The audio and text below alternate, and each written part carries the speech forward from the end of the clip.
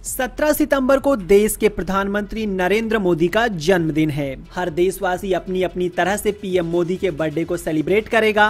राजनेता से लेकर आम इंसान तक पीएम मोदी को लेकर लोगों की अलग सोच है, लेकिन कुछ खास लोग पीएम मोदी के बारे में बातें करें तो वे बातें भी खास हो जाती हैं। जी हाँ, यहाँ बात हो रही है हिंदी सिनेमा के शहंशाह अमिताभ बच्चन और पीएम मोदी के रिश्ते की, जिसमें कितनी घनिष्ठता है वो तो इनके करीबी जाने। लेकिन एक बात जो लोगों के सामने दिखती है वो ये कि दोनों के दिलों में एक दूसरे के प्रति काफी इज्जत और सम्मान है। बीते साल मोदी के जन्मदिन पर अमिताभ ने ट्विटर पर मोदी के व्यवहार की तारीफ करते हुए साल 2009 के उस किस्से को बयां किया था जब वो पहली बार पीएम मोदी से मिले थे। दोनों लोगों की मुलाकात गुजरात में हुई थी, जहां अमिताभ अपनी फिल्म पा को टैक्स फ्री कराने के लिए मोदी से मिलने गए थे। अमिताभ ने लिखा कि सीएम ऑफिस बेहद ही साधारण था और उससे भी सिंपल था वो कमरा जहां मोदी बैठते थे। इसके बाद जब शूटिंग के लिए पहली बार गुजरात पहुंचा तो आपका ही फोन सबसे पहले आया। आपने मुझसे कहा कि किसी चीज की जरूरत होगी तो मुझे फोन कीजिएगा। गुजरात में आपका स्वागत है, बाहर गर्मी बहुत है इसलिए पानी पीते रहिएगा। मैंने जवाब में आपको धन्यवाद कहा और एक आग्रह किया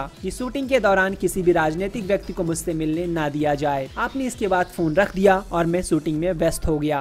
मैंने करीब 1 महीने वहां शूट किया, लेकिन इस दौरान किसी भी राजनेता से मेरी मुलाकात नहीं हुई। इसके साथ ही अमिताभ का कहना है कि मोदी नर्म दिल के मालिक हैं और इसी वजह से जब वो पीएम बने तो मुझे बिल्कुल अचरज नहीं हुआ। जबकि पीएम मोदी ने एक टीवी कार्यक्रम में कहा था कि अमिताभ ने गुजरात के प्रचार के लिए एक भी पैसा नहीं लिया था।